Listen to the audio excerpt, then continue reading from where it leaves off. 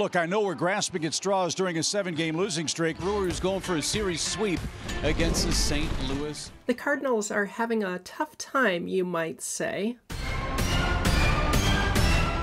I knew those would come in handy. Didn't hear much of him last year. We begin at the very beginning of the game. We are underway with a called strike.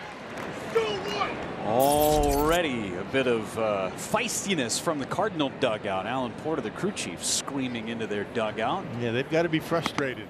Cardinals complain this shouldn't be called a strike because the catcher dropped the ball, but we call to the computer now. And we have to call it a strike because that, well, was a strike. That's why you heard the...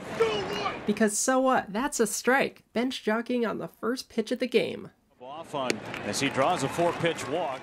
Into the second, runner on first. Second base could be a double play. They get one and not in time. Terang. Umpire Sean Barber calls the runner safe. St. Louis challenges.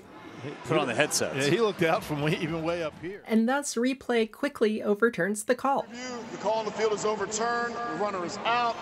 St. Louis will retain their challenge. Very next half inning, similar situation. It's a walk and... That's grounded toward third. Nice pick. Second base, one. On to first and a double. Once again, Sean Barber's call is going to get challenged by St. Louis, although this time they appear a little frustrated with him. Evan, go, Sean. That's bench coach Daniel Descalso, who used to play in the organization. And what's a game planning coach? Oh. Anywho, this call is also going to get overturned, so that's 2 overturns for Barber in 2 innings. 2 half innings at that. And St. Louis doesn't like that. Always frustrated with everything. Runner is safe. St. Louis will retain their challenge.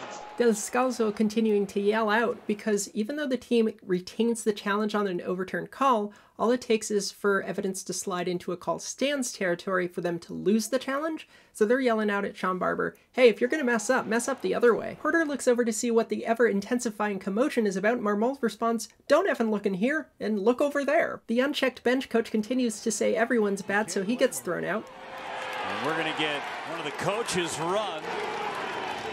Salzo's going to go too.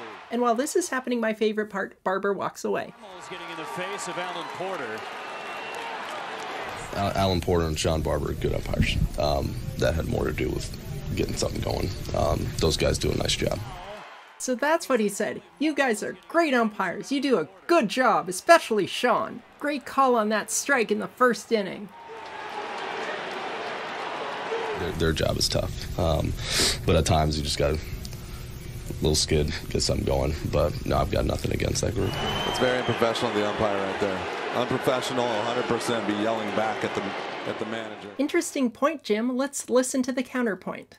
That's a part of the game from an entertainment standpoint I think I really miss. And that can swing the pendulum of momentum or emotion and spark a club. And it's something we don't see all that often in the game. Interesting counterpoint. Rebuttal? It's because they're taking all of the emotion out of the game with all the replays. But you're right. I love the fact that you're... No, Jim, you're not supposed to jump to the other side.